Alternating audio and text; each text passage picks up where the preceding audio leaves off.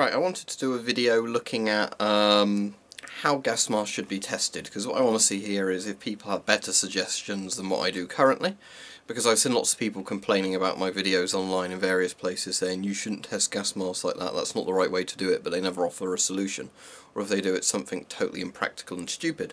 So what I want to hear from you is in the comments what would be a better way of testing the respirators, because obviously at the moment one of the methods I use is to go into a bathroom which is quite small, spray a load of air freshener and see if any smell comes into the mask.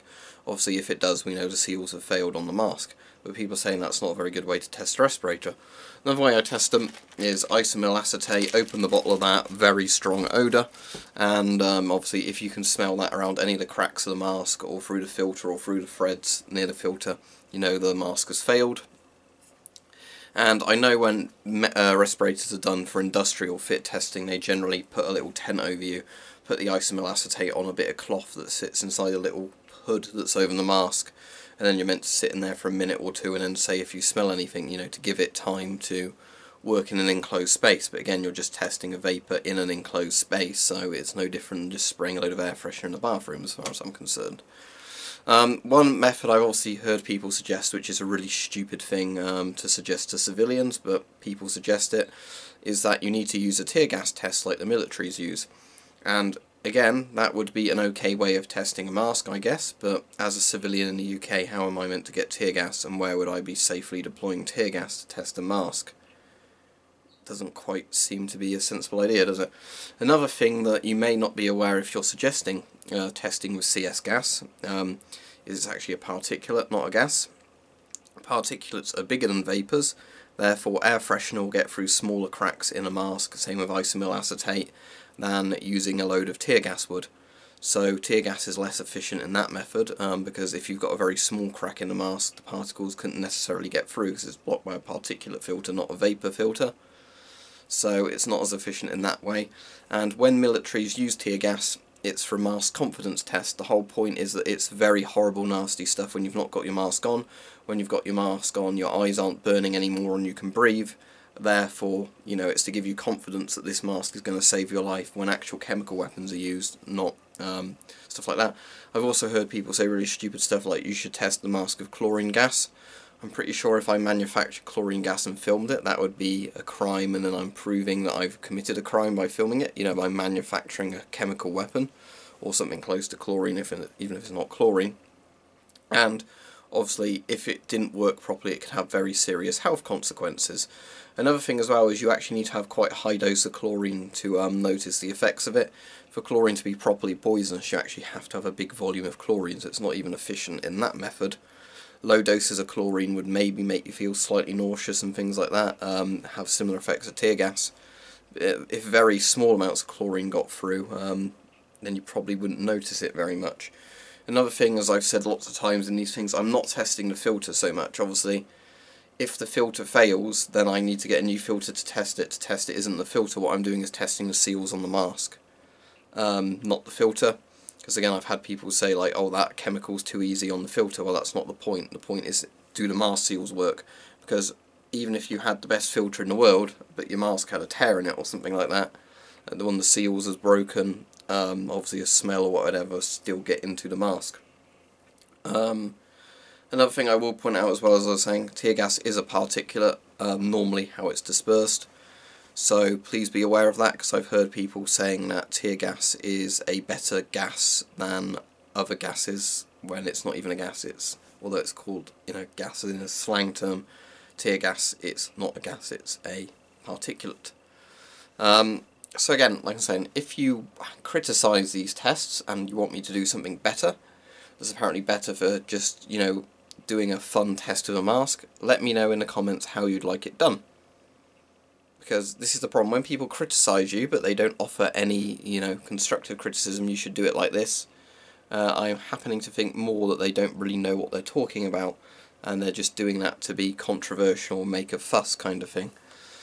As I said, yeah, my videos aren't perfect. My budget is, I have a few people donate to me on Patreon, which I'm very glad for, and most of the time it's just a bit of fun testing them with sprays and things like that.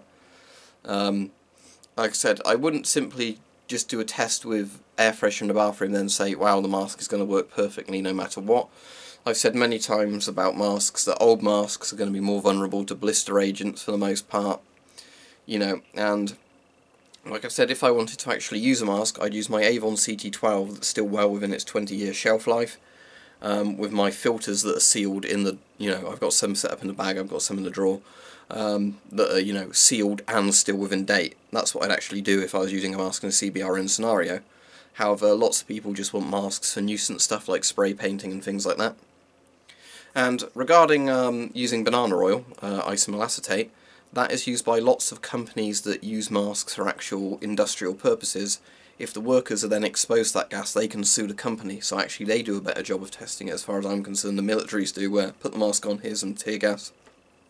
That's not got through, you're alright. Because there has been examples of obviously masks that are fine against tear gas, but then have, you know, it's been found that silicons in them and things like that are very vulnerable to blister agents, and things have to be changed in the masks. So, like I said, if you've got a better idea, tell me. Don't go, you are wrong, and not offer any solutions, because that's not going to change anything, is it? As said, I do these videos honestly. I'm not selling anything to anybody. I never say, oh look, I'm getting a commission on this, buy this particular gas mask so I can get a commission, or I'm selling this gas mask, buy it because I've said it's great. I don't like YouTube channels that, you know, try and shill actual products.